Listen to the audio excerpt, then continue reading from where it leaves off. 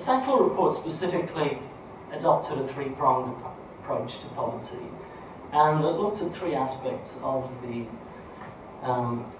poverty, and specifically all of those aspects were based on a notion of the state being responsible to its citizens for a basic level of well-being and material provision. And it identified groups that were specifically disadvantaged. So it took a kind of a collective response, a macro response, a non-individualist response to poverty.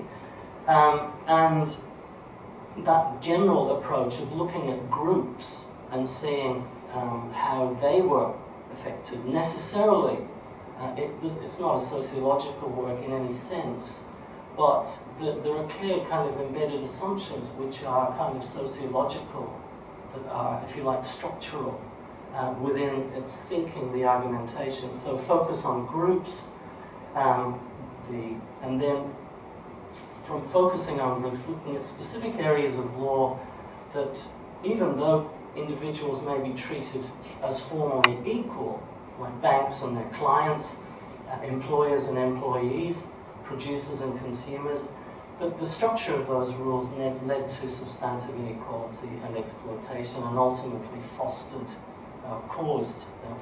contributed to inequality. And then finally it looked at the legal system itself. What is it about this institution that bears harshly on poor people? Is it the way it operates, the way the profession operates, the structure of the courts? To what extent is this an institution that operates for the whole of society or for a small group of it? And the report came up with a number of critical recommendations, specifically that, as far as the legal system, the first focus, it's urged for a rapid expansion of access to justice at all levels. As far as the formal legal system was concerned, it advocated, it recommended that there be a rapid expansion of legal aid, because the way in which the courts are structured, the way the lawyers are paid, the formal legal system was essentially inaccessible to poor people. So only if there was systematic expansion of legal aid across the civil law as well as the criminal law could poor people be seen to be adequately included within the operation of law. Underneath that, there's throughout the report, there are something like 146 recommendations in the report, but there are probably close to 24 which specifically relate to legal procedures, and specifically the setting up of tribunals, making justice make it firstly cheaper, quicker, and more efficient, and more open to ordinary people, and limit the role of lawyers within various tribunals and so on. So that, as far as the legal system itself is concerned, a much more multi-layered and much more accessible regime was recommended. As in the specific areas of law, the report focused on 4 specific areas: landlord and tenant law, because, as the report emphasized, most poor people are tenants, or live in precarious forms of accommodation. And to do anything, if you wanted to address poverty, then some better set of laws need to be introduced to protect tenants. Basically, in 1975, the legal regime that governed landlord-tenant law was private contract. So the more powerful party, the landlord, typically would determine what the contents of the contract were, and because the laws operated within the normal court system, any tenant that complained about the breach by the landlord, the contracts were heavily geared in favour of the landlord in any event, but the tenants' rights were procedurally very difficult to enforce, and they were minimal to start with.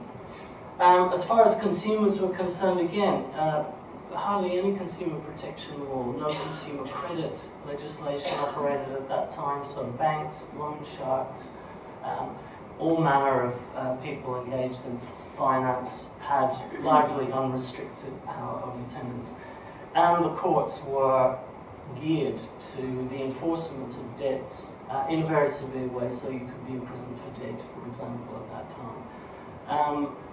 As far as Social Security was concerned, again, there was the idea up until a welfare state becomes institutionally established and becomes part of a nation's fabric, welfare is seen as a privilege. The very strong emphasis that comes out of the Sackville report is that welfare is a right, and that welfare recipients have got a legal right to appeal against decisions of welfare agencies. And so they recommended the establishment of the Social Security Appeals Tribunal and also legal aid to assist claimants in their disputes with departments of Social Security. Very important advance. And then as far as the criminal law is concerned, again, looking at disadvantaged groups, saw that particularly indigenous people, but largely poor people, through these 19th century laws against vagrancy, against homelessness, against begging, against drunkenness in a public place. 50% of the population of jails were filled with people who committed these kinds of offences. The report said this is basically punishing people because they are poor. We need to sweep away those laws. And then, of course, by the disadvantaged groups they focused on were migrants, indigenous people, and children. Again, that's a kind of sign of the time that the report does look very dated. Now you look at, there's absolutely no reference anywhere in the 400 or so pages to gender. Now, of course, as we know, that poverty has a gender dimension, as all the social issues do as well. But in any event, it's so there are significant oversights in the report, but nonetheless, at the time, it was quite a radical document, particularly radical because technical legal thing, the federal government didn't have power over lots of the areas of law that the law and poverty report addressed. I mean, these were basically arguments. Normally, a report commissioned by government is a report back to the government, so it can then implement rules if it's convinced by the arguments. But this unusually was a report that was crafted not for the government that commissioned it, but in fact for the only governments who could constitutionally implement these laws, the criminal laws, the consumer law, the tenancy law, and so on. So it was unusual to that extent. But if you look at the scorecard of the report, it was remarkably successful. In the area of legal aid provision, for example, the Australian Legal Aid Office was established by the Whitlam government and had this office provided funding to legal aid commissions based in each of the states and territories. And the states themselves, in addition to establishing these agencies, put substantial resources into them. So that had a significant effect on making the legal system more accessible. As far as tenancy is concerned, 37 specific recommendations made, 34 of them in relation to private tenancy, 3 of them in relation to tenancies in public housing, and basically 36 of them were recommended. The 37th I'll come to a little later as a very important missing link. Across all of the states and territories, starting with South Australia in 1978, all of the states and territories introduced residential tenancy laws. And the two distinctive features of the tenancy laws is that there's a tribunal where lawyers are generally forbidden to appear representing parties. So that means that they're cheap, they're quick, they're accessible, comparatively speaking. And the substantive laws changed. So residential tenants were given a whole package of rights which landlords could not contract out of. So that old law, old contract law, the freedom of contract principles, that, typical of the 19th century liberal state, were swept away. So landlords were subject to a whole array of non-negotiable obligations in relation to the security of the premises and the giving of rent receipts, in the quality of the premises. They had to be fit for habitation. And these are rights that are meaningfully asserted. I did an empirical study a few years back and found that tenants are active litigants before the tribunal in New South Wales. I'm sure it's a similar picture here. Because it's cheap to access, very cheap filing fees. You only have to wait for maybe a month to get into the tribunal. And tenants generally are more successful when they bring matters against landlords than landlords are against tenants. As it happens, tenants tend to be, they're fired up. It is their home after all. They tend to be well prepared. And the government has put in resources to support tenants to the Department of Fair Trading. They give phone advice, but also there's a tenants union that gets government money and legal aid money, as well as tenancy advice services. So there's a dramatically different picture has eventuated as a result of these recommendations by a commission to governments which didn't commission a report. It was very convincing. And again, these are important welfare state initiatives, and they're particularly important for tenants because, in the context of poverty, because a large proportion of tenants are poor. A very large proportion of the poor are tenants. And so anything that helps, that makes tenancy more secure, that makes the conditions of homes of tenants more improved, is obviously a step. It's a small step, but it's an important step in addressing poverty. As far as consumer law is concerned, again, we've now got an Australian consumer law, but states, it's a nationwide consumer law, but before that, the various states and territories introduced consumer protection legislation, unfair contracts legislation, and so on. Following directly on from the Sackville report and the punitive powers that courts had and creditors had against people, even in respect of short, minuscule loans, have been largely abolished. Imprisonment for debt has effectively been removed. So that, again, a major success in that respect. Social Security, again, at the time of establishment of the Social Security Appeals Tribunal, this idea that Social Security is a right, not a privilege, and a right to legal representation is possible. Again, these rights in recent years have been cut back, but that significant transformation followed directly from the report. And then as far as the criminal law is concerned, there was a widespread abolition across the different states and territories of the offences of drunkenness, vagrancy, begging, and so on. Starting in New South Wales in 1979, the Ram government introduced it, right, and that was largely replicated across other jurisdictions. Okay, so that's generally a good news story. A lot of reforms that we now take for granted. In 1975, just were it was barely imaginable that so much legal reform would take place in such a comparatively short space of time.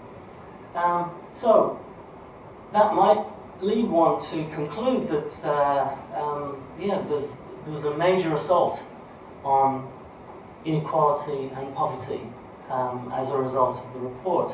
Sadly, that's not the case. Just fast forwarding to 2015, this is a report of the Australian Council of Social Service, and they're basically relying on data that Australian Bureau of Statistics data to look at the extent of wealth and income inequality today. And of course, I don't need to tell you, it's not a particularly good story. The basic story is that we've got a very profoundly unequal society. In 2013 to 14, the Gini coefficient, this is the measurement of the distribution of wealth and poverty. It's a very, very high 0.605, and that represents, I don't know if you can see it back there, it's blurry enough for me down here. The right-hand pie chart, which is the distribution of wealth in 2015, shows that the highest fifth of the population owned 61% of all wealth, whereas the next quintile owns 21%, and the lowest quintile, bottom 20%, own a mere 1% of Australia's wealth, and the next 20% own a mere 5%. So 40% of the population own 6% of the wealth. So there's a very bad maldistribution of wealth, which has happened now 40 years after the Poverty Commission's reports. If you shift to income, the distribution of income, again, it's a bad news story. The highest fifth, the top 20% own 40% of or get 40% of all income, whereas the bottom quintile, the lowest 20%, get a mere 8% of income. And in terms of Gini coefficients, there's been a gradual deterioration over time. 20 years ago it was 0.302. 20 years later it's 0.333. So the general trend is downward.